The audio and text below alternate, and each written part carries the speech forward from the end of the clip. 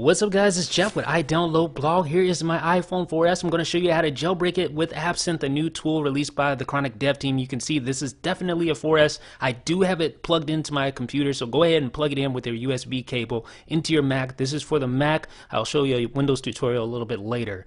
Once you have it plugged in, you want to head over to your computer, download the Absinthe app. Again, you can find it on iDownload Blog. It is a release by the Chronic dev team with help from a lot of different players, including Pod2G and various others. A lot of people played into the creation of this jailbreak app, and it's quite a bit different from what you may be used to. There's no DFU mode or anything to speak of. I'm going to show you exactly what to do. Just open up Absinthe, double click on it. It should detect your iPhone 4S as it's done here, and then click jailbreak.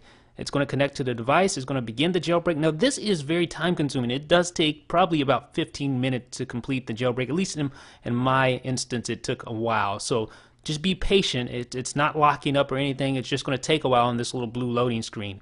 And eventually you should see something look like this. You should see that little loading icon in the status bar. See that? You should see that as the jailbreak proceeds. So just watch out for that. If that's moving, then chances are you're good to go. So just don't worry about it. Just relax and you'll see it. I'm going to speed things up about 8 times over here. You can see it sped up, the loading bar. And this takes a while, like I was saying, so just be patient. You will need iOS 5.0 or 5.01 on your iPhone 4S, and you can see it sending the initial data. Your device will now be appearing to restore from a backup, so this also may take a while. Like I said, it's much different than jailbreaks in the past. You'll see it in restore in progress. That is the backup. It appears to be doing a backup, but it's actually getting all the key factors into place to complete the jailbreak. So just be patient on here. You'll see the restore, see the little battery icon fill up, and you should see the restore. And then your screen should look like this, sending initial data, still restoring. So just, again, be patient. This does take a while. Now you should see waiting for reboot. Not done yet. Do not unplug your device. Never unplug your device until this is completely done. Then you will see something that looks like this. It'll reboot. And you should be back in your Apple logo. And then you'll see some more loading for the Apple logo. So it should be back at your lock screen. Now don't unlock it or anything yet. Just continue to wait. And you'll see it sending the payload. This may take a while. Do not touch your device yet. Even though it's back at the lock screen, just leave it alone for now.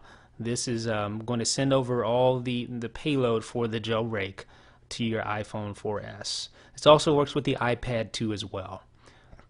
So this will take quite a while to complete. Now again, you should see your lock screen. You'll see a message that says almost done. Now that you're at your lock screen and it says almost done, follow these directions, unlock your device if necessary, then tap the jailbreak icon to finish. It may be on a different home screen, so don't give up looking. So now we can unlock our device and try to find the Absinthe little jailbreak icon. There it is. So all you need to do is load that icon, just tap that icon and load it up. If it doesn't load, it may give you a connection error. Just keep trying. And eventually, once it does complete the loading process for that, it should load up the Green Poison blog, and then you should see your device reboot here. It'll actually turn black. So give it a few seconds, and then you should see the device complete, and it'll actually go black. So in about a few seconds there. Okay, now you should see the screen go black, just like we stated. And this will perform another reboot, and you'll see some loading icons for your Apple logo, things like that. The good thing about this jailbreak is that really not a lot of end-user intervention is required like the old jailbreaks. True, it is a little more time-consuming, but it's pretty much just automated completely. I mean, you just tap jailbreak on the screen. There's no DFU mode to speak of or anything like that, and then you just let it do its thing. So it's a pretty simple jailbreak, but it's quite a bit different from what ones who have been jailbreaking for a long time may be used to, so that way it could be a little confusing. If you're expecting something to be one way and it's completely different, then no doubt it could be a little confusing. But just hang in there, and literally it's this easy. You just click jailbreak and pretty much wait until everything is done. So we should be up momentarily here, back to our lock screen. We'll just wait on that, and in a few seconds you should see the lock screen. It's just going to hold right here, this little loading. It hasn't locked up or anything, so don't worry about it. There we go. So now we're back at our lock screen. Now we should actually see the Cydia logo on our desktop. So let's head over and unlock our device and check our home screen rather.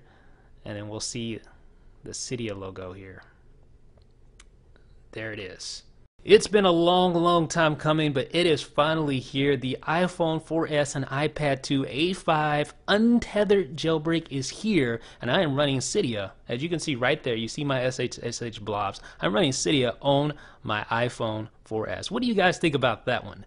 Well, I hope this tutorial was easy to follow. It should be pretty easy to follow. Literally, you just click jailbreak and just watch the tutorial if you have any questions or concerns. We'll be back with more tutorials for Absinthe and all the jailbreak goodness for the iPhone 4S and iPad 2.